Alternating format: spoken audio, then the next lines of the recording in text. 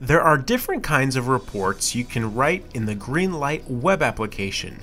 In this video, we will show you how to write reports for sales, access, cash accountability, and price exception.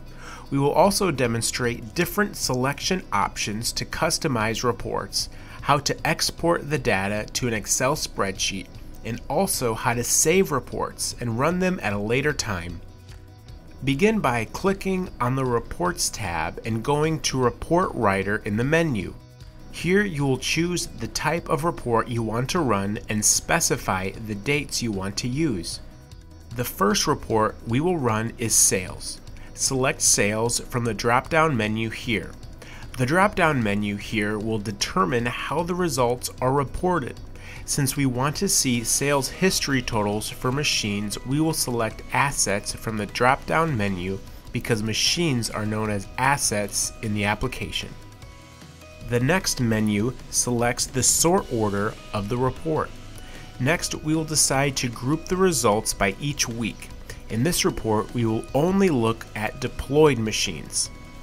Now you can select the date range for the report. We will look at the month of March.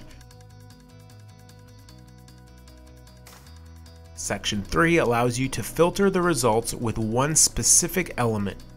In this example, we will filter the results for just 3 machines by clicking the Asset tab and bringing over the 3 desired machines for the report.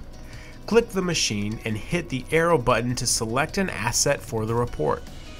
Now you have the option to export the results to an Excel spreadsheet or view the report there in the Greenlite web application.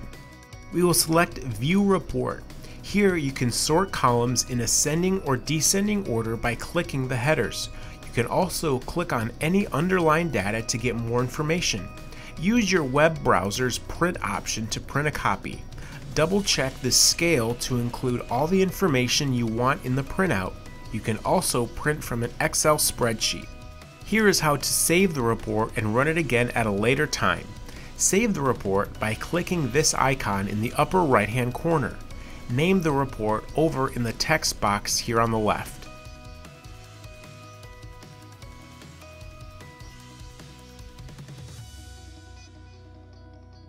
Then click Save. Now the report shows the date when it was last saved. If you leave the page and want to come back and see the report, go to Report Writer, then Saved Reports, and find the report you want in the drop-down menu here. Then click Restore It. You can now view the report as it was originally run. To go back to the Report Writer page, just click Show Options here. The next report we will go through is Cash Accountability Detailed. With Cash Accountability, you can only see results by asset. We'll set the deployed status to Deployed. We will select the month of April for our date range.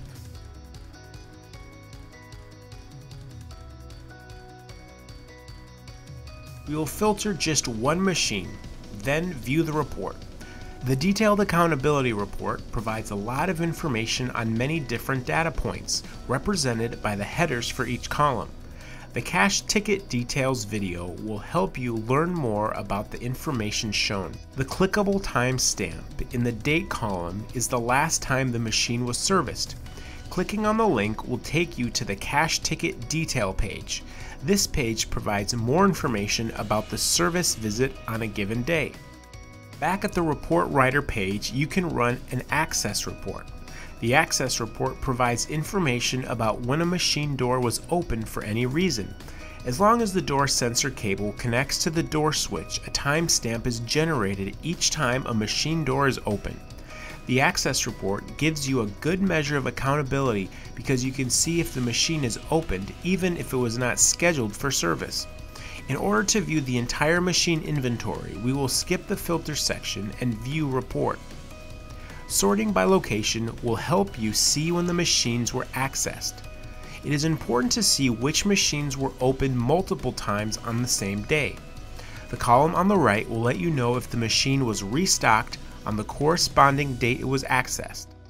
The last report we will look at here is Price Exception. This report is intended to make sure that all the items in your machine are selling for the intended price.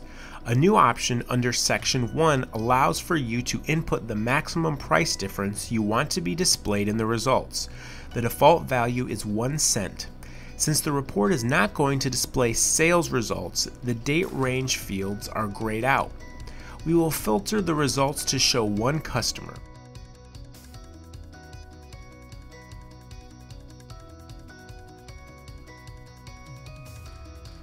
This report shows all the machines where there is a price difference between the price set in the application and the price set in the machine. Each machine listed in the report will show the items with price discrepancies, the coil location in the machine, the item code, and the item name. The 3 right-hand columns give the desired item price, the DEX price, and the calculated difference between the two. The desired price is what you want to sell the item for and is set in the planogram for each machine in the Greenlite web application. The DEX price is set at the machine, and the value is reported in the DEX file transmitted by the telemetry device. Watch the video on editing the planogram to learn how to match these two prices. For more assistance, contact Vendnet at 1-800-833-4411 or email service@vendnetusa.com. Thanks for choosing Greenlite.